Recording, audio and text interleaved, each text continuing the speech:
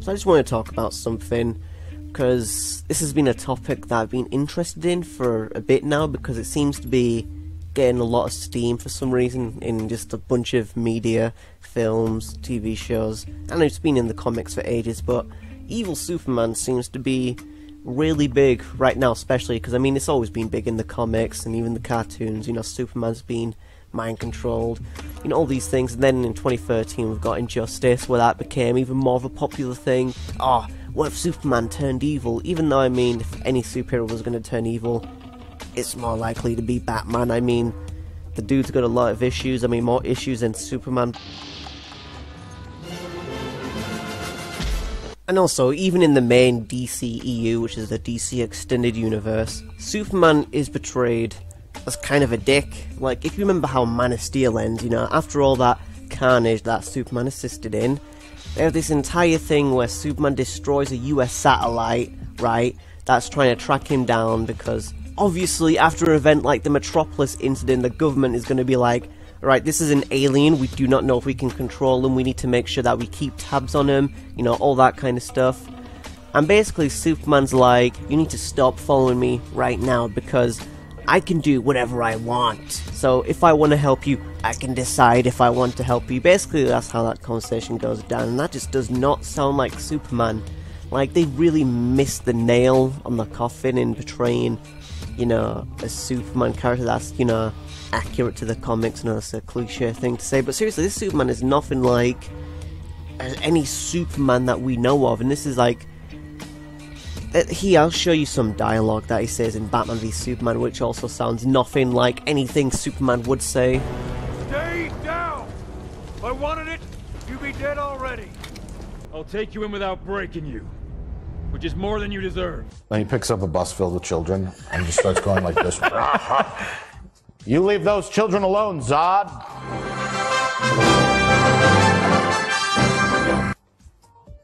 Oh wait, that's Superman.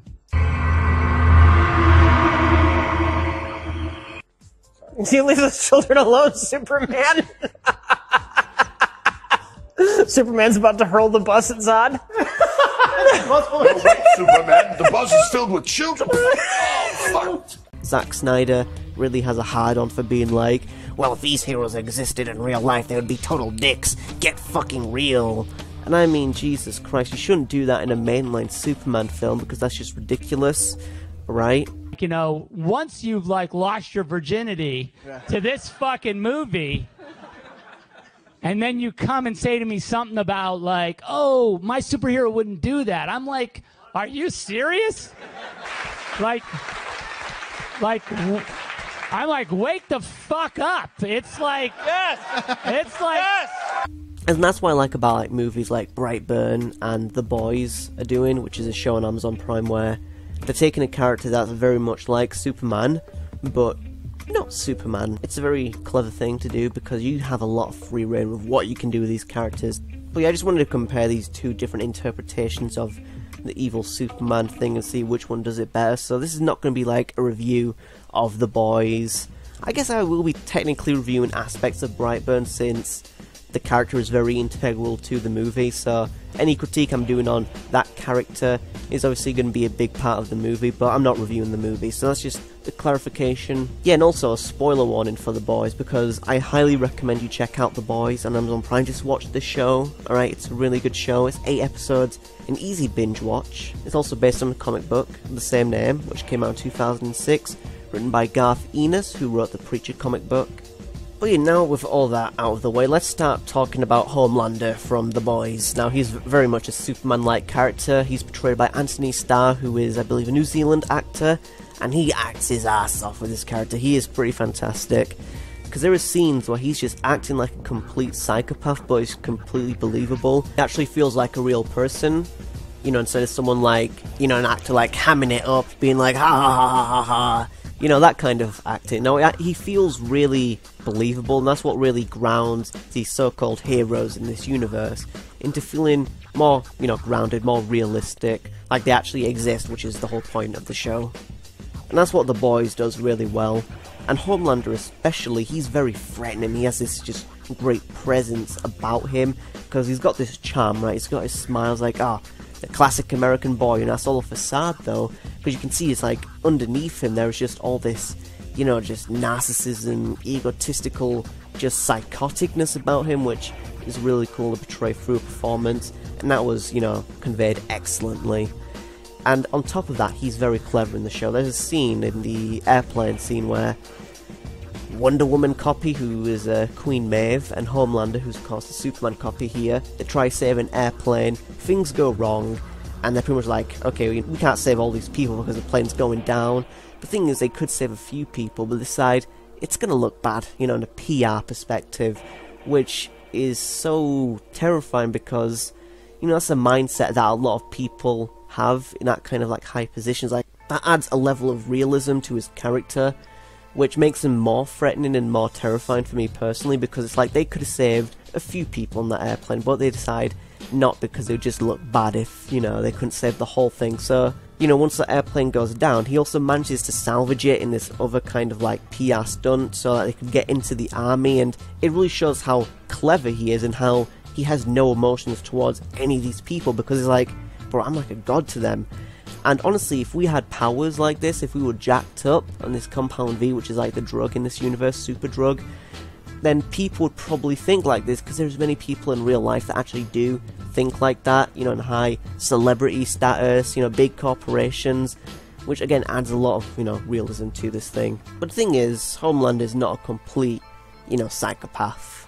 Because there are moments where, later on in the show, he's completely, like, detestable in the beginning, right? But then, towards, you know, as we get into the end of this first season, we see moments where we feel a bit of sympathy towards him. One where, you know, he's hearing a story about his, you know, baby supposedly dying. And, you know, we can tell that there's some sadness in his voice when he's like, what about the baby? You know, that's really well done. Again, great performance in that scene. And also when we find out about his origin story, when, you know, it's all pretty much a lie, you know, the whole being raised up in, like, kind of like Kansas thing. And it makes you think, if these people, like, you know, raised up differently, if they weren't just, like, you know, lab babies, you know, raised up in this completely sterile environment, maybe they'd turn out better than these people who just have no human empathy whatsoever. So again, it makes you think, man, what if? So that's what I really love about Homelander. Now, to get on to Brightburn. Brightburn, oh my god, Brightburn. So this film, I'll just mention the film briefly because I said I really like The Boys and I recommend that, so brief thoughts on the film. It's not good. I really didn't like Brightburn. It was just a bad take on the Superman, you know, character, taking the most surface level interpretation of, ooh, what if Superman was evil, but they don't do anything interesting with that. Movies like Chronicle, you know, take an interesting look about how if you had powers, that can really change your life trajectory into just doing all this messed up stuff. But with Brightburn, we don't understand anything about this character. It's all very vague and confusing because there's this big time skip to like 10 years later and we see him and it's implied he was good before. You know, this kid, I can't remember his name. Oh my god, Brandon Roof? See, I should have brought notes to this video. Jesus, Brandon. His name's Brandon Breyer. But anyway, yeah, forget about that because this Superman-like copy stinks because we don't understand his motivations. We don't understand what he's like as a person too much because we see, you know, one day he's sleeping, this alien signal thing comes up. He's basically like, take the world, and then he's psychotic. So we're like wondering, has he always been like this? Because he's raised up with humans, he has a normal, like, childhood, but then later on in the movie he's like, I just don't care about humans, fuck them. So I'm just wondering, has he always been like this? Has he ever, like, cried before? Like, I'm super confused. And also, let me just tell you, this is some terrible writing for me personally, because there's this scene where Brandon is being picked on, right, by these one or two bullies, mainly just this one bully, right? And he's like, you're a fucking nerd. And then he like trips him up, you know, pushes him, you know, just basically being a dick. You know, that guy's just a dick. And then there's this one girl being like, don't listen to him, you're smart. Because they're picking on how he knows so much about like bugs and worms. He's like, oh, are you a bug? Are you a worm? Something.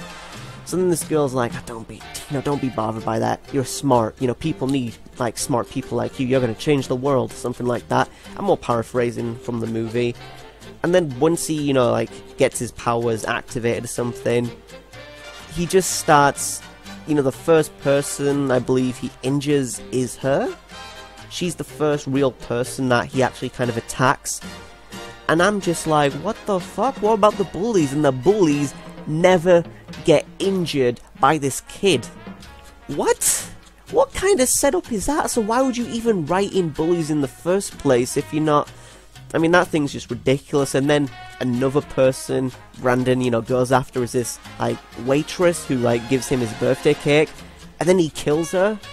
It's like, my god, you're killing the wrong people. I get you don't care about humans, but why don't you just kill the bullies first? I mean, that seems like the right thing to do. See, there's just nothing human about this character, and I see how people might think that's, you know, kind of an intentional thing, but for me, I think it's just weak writing, because if we don't really understand our main character, then that's really bad, because, I mean, I feel detached from the story, because I'm like, what the fuck? And his methods of killing people don't make any sense. Homelander, on the other hand, is very different, because even though his kills are about as equally as gruesome as, you know, the kid from Brightburn's kills, the thing is, his kills actually have a method to them. His main method of killing people is pretty much using his laser eyes on people's heads, you know, and bodies, and yes, it's all gruesome, but the reason he does that is because he doesn't want to get blood on his suit, as we see in an earlier scene where he punches through somebody's chest, there's blood on his glove, like, oh, I hate that, dude, because the thing is, Homelander has to have this image of being the, you know, Superman, pretty much, of this universe, being all good, perfect, you know, he's like the everyday American, but he's perfect, you know, he's better, he's like us, but he's better than us, you know, that kind of image. So there's an actual, like, story reason for the way he kills people, where in Brightburn, it's a completely different thing. In Brightburn, the thing is, his kills are not even really Superman-ish. It's just, he's like a slasher villain. That's what they really played up the horror aspect of it and made it a slasher flick, where he's sneaking around. But I'm like, you can just fly super fast, and you're invincible pretty much, right? You're pretty much invincible, so why are you taking your sweet-ass time killing these people? Sneaking around gets you nowhere. What if you have to sneak for a friend? You idiot! You're a sneaking bitch! Please, I'm sorry. You. Sneaking around is never gonna pay off, you fat And again, it's not well established of, like, why he's doing this. You could say, oh, he's just sadistic. But, I mean, they don't really establish that too well. Because I don't understand anything about this character before this, you know, instant where he basically turns into a Super Saiyan and is going to want to invade the world. Because he's pretty much a Saiyan in this. That's his origin story, is he's a Saiyan. So I just didn't understand that, because he gets his powers and he's, like, immediately a dick. And if that was what they're trying to do, like, oh, he had powers that made him a dick, because, you know, you're a kid going through puberty, you might, you know, like, feel differently about things. Like, you might throw a tantrum and, you know, accidentally kill your dad. You know, it's all part of growing up. But they didn't make those things clear, it just seemed like he was just a dick. Again, nothing complex, very surface level on the take. They played up the horror too much, there's nothing human about him.